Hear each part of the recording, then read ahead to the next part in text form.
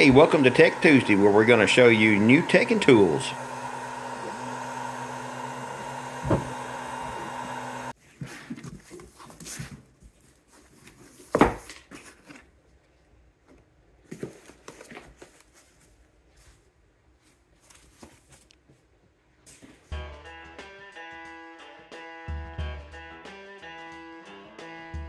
About the middle of last year, we had put a laser engraver together, and I'll be honest with you, I was very intrigued with it, and we are thinking about doing an Etsy shop. And what we're planning on doing is creating some leather patches that go on top of hats that say Tony's Treasure Adventure, and we're going to start doing our own Etsy shop. So first thing we needed to do was get a laser engraver. We didn't want to go crazy because it's not a very complicated task to engrave these patches. You can put like 20 of them down and do 20 at a time. So we're going to start out small. You guys hang with me to the end. We put this thing together and I was so proud. I had some success and I didn't burn the house down. Also at the end, I will talk about some add-on items that I wished I had got and will get.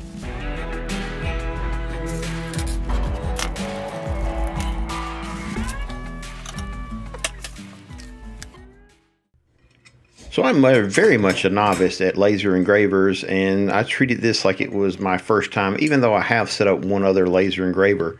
I just basically got enough experience with the first one to know that I have the bug for this now. So this longer engraver came very well packaged. Everything was intact, and spoiler alert, we put it together and all of the pieces were there. Nothing was missing. The little hardware bags had the step number marked on the bag, and that was in correlation with the actual assembly manual. Also, speaking of the manual is written very clearly in good English. Well, as good as English as this old Southern boy can understand. I recommend setting this up on a flat surface, and you put the little L brackets in, and you can just barely snug them up, but I recommend not tightening the L brackets up until you put this hex head screw in. Go ahead and put the hex head screw in, making sure that the frame is flat, and give it a pretty good tightening, and then you'll do all four corners and then come back and really tighten your L brackets up. This seemed to keep everything in line.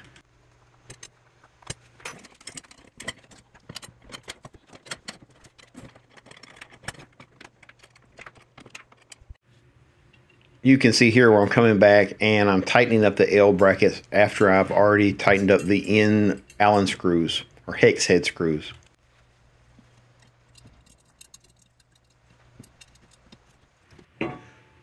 Once the frame was put together, the X armature rolled right on. Once I rolled this on, it reinforced that feeling that when you first get out of the box, everything just has a good quality feel about it, and when you feel the rollers rolling back and forth, it just reinforces that feeling. Next, you'll see at the top left corner there is a stop screw, and the bottom one at the bottom left corner you have to put in place, and this keeps the armature from rolling off or coming off. Now this is just a little piece of plastic that's wrapped around this screw. Don't go crazy tightening it down.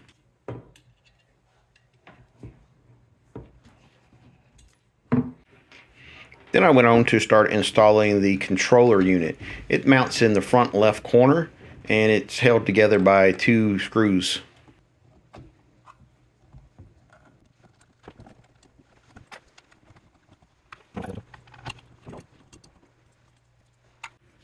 The other three corners have these metal legs which have a little rubber foot on the bottom, so make sure you get those aimed the right way.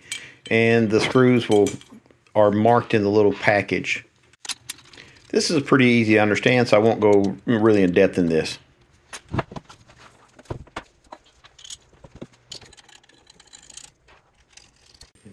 The X-axis timing belt is already in place, but on the Y-axis you'll have to install it yourself. You see the little teeth on the rod there.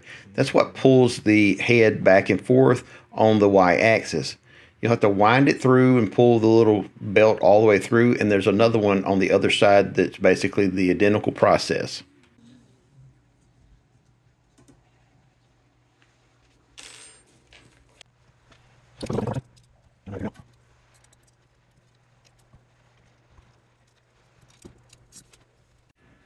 So there's a little slit that you just push the belt through, and then you can put the little locking nut in place.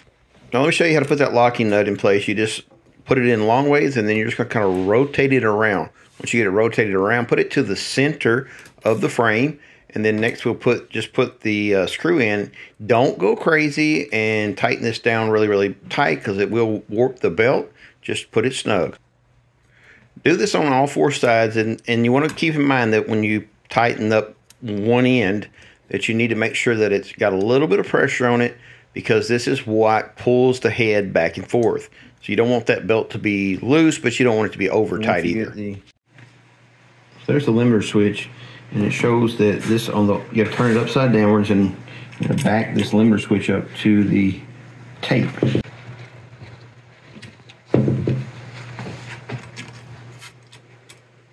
Once you pass it, put the little metal piece in first, and then pull it back down so the back of this touches the white tape.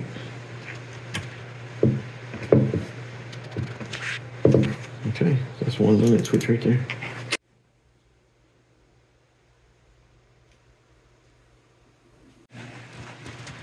So while it's upside downwards, you're going to do the same thing again. You're going to take the T-lock, as I'll call it.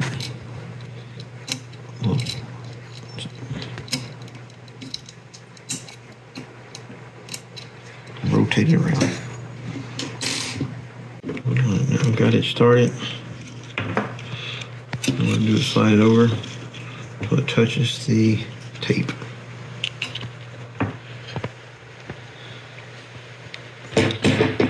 These are plastic, so don't tighten too tight. Go ahead and slip the laser head on. This is a 20-watt laser, so be gentle. Set it all the way to the table, and we'll get back to adjusting that out in a minute. So next I started putting in the wiring harness, and if you'll look, each one of the plugs have a appropriate mating receiver. And so, having said that, it's just about impossible to put this wiring harness on wrong.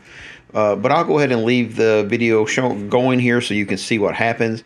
And then after that, we'll use some zip ties to tie it up, and we'll make sure that the travel works correctly.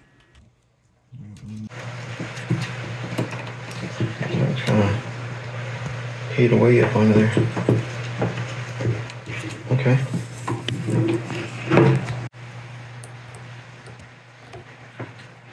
They're all different, so you can't put the wrong one in the wrong thing.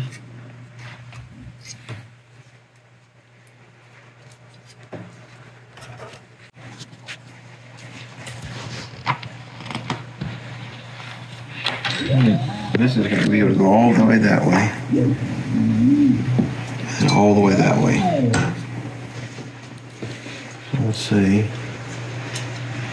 Zip tie this right here. Next, we're going to go ahead and zip tie the wire harness up. And when you're doing this, you want to make sure that you leave enough slack in the wiring harness that the head can travel on the X and Y axis and not be not make the wiring harness become taut. So you'll see here that I leave a little bit of extra, and then after I get it all zip tied back and forth, then I'll move the whole carriage back and forth. I just want to make sure that everything is working okay. I got this cutting accessory which allows me to cut on like top of my kitchen table without causing damage. Obviously, I guess you could probably overdo that, but I wanted to go ahead and get started. I think this is probably one of the neatest features I've seen on a laser etcher. And this laser engraver, if you look at this, it has this little tab that you turn around and you just set it down till it touches whatever you're getting ready to engrave, and that tells you that it's far enough down, it's perfectly focused. It's super simple, but it just works. And some of the other ones, they have auto focusing, and that doesn't always work. This little simple thing right here is just spot on. So now we're getting to the moment of truth. We are going to plug the power cable in and push the button. I have been dying to push the silver button since I started playing with this, and yeah, it's just the way I work.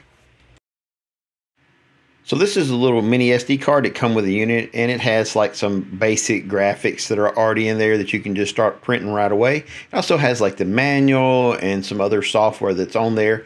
However, you can go to the Longer website. It's got a really good support page, and you can upgrade the firmware. It has like some free software that you can use. It's really well supported, and I was proud to see that, because sometimes you'll get these things and you go to the website and there's just no help. So I messed around and didn't video me actually putting the card in and pushing the button. All it is, put it in, and it showed a little file there that showed the Longer logo. I clicked on that and pushed go, and this is what happened. I'll go ahead and speed this up. My next video that's coming out soon will show you how I uploaded my Tony's Tractor Adventure logo and burnt it on for the first time using a couple of different softwares. So I'm going to go ahead and speed this up and let you guys look at it. I really appreciate you watching our channel. I'll leave a link in the description of this video if you're interested in this unit. So far, sir, I've had it a couple of weeks now, and it's done everything that I have asked it. I just now got around to editing the setup video. I look forward to showing you more.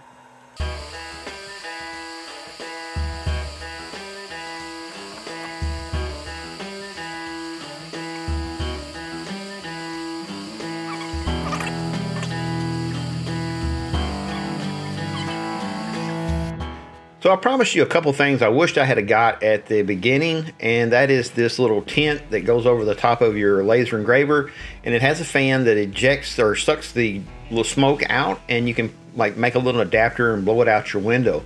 The other thing is the air assist. Now what the air assist does is it blows a stream of air right at the point where the laser is hitting whatever you're burning, and it keeps the smoke away, and that makes it have a crisper picture. Those are the things that I will be getting in the future. God bless. Have a great day.